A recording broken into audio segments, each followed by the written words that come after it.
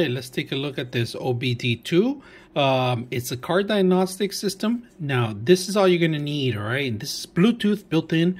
It's going to self-power itself. So we're going to put it to use today.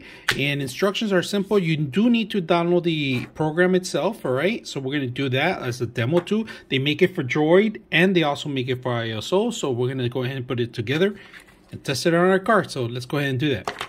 You're going to require to download the M100 from the Droid store or the Apple store. All right, so when you first come in your vehicle, you got to make sure you have this connection, all right, to marry it. If you don't have that, certain models, older models will not have it. You're going to have to check your provider, make sure that it fits. So once we install this, pretty much just marry it and simple. You see the little light coming on.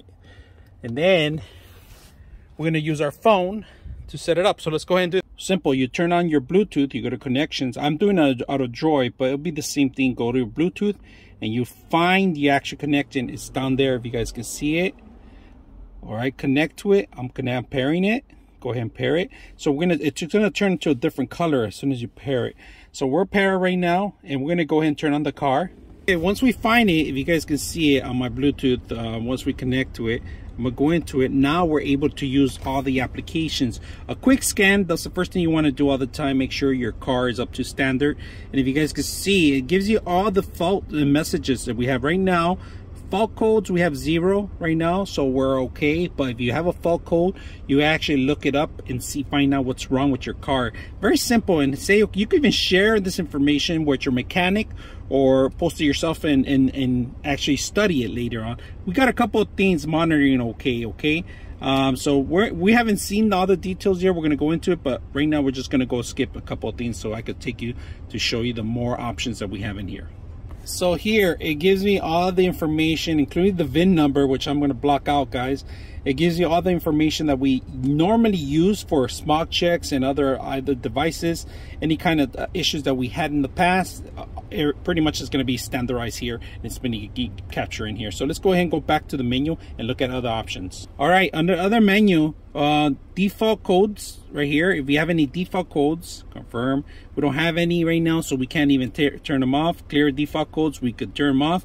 Data screen, this is going to give you pretty much our car information on fuel tests. We could do a fuel test. It tells you the speeds that we earn, how much gallons we waste, the RPMs. You could have this on a side panel. You could have this on a mount and give you all that same information in details. Of course, you could go into more details in here.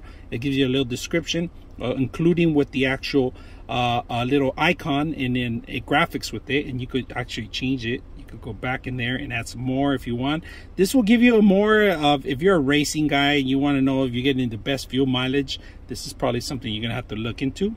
So let's go back to the menu, back into it. We're gonna go back to oxygen sensor. So this is where the actual motor requires, and the manifold requires oxygen to actually spin some of the pistons. So we're going to go ahead into details right now, how much we're wasting on 0 oxygen sensor monitor.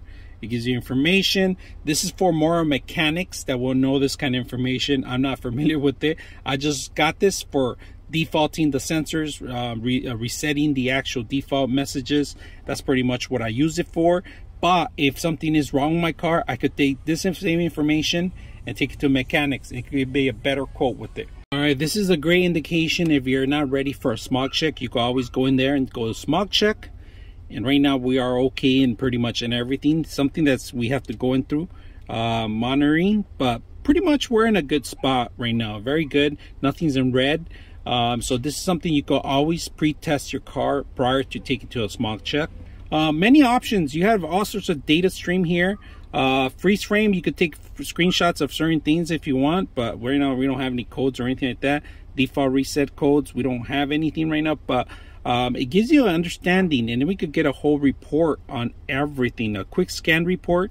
And the quick scan report, we could send this out to any location if we want. Now the great thing about it, I like about, if you guys notice, there's a little icon here, 13.8. That's the voltage on your battery.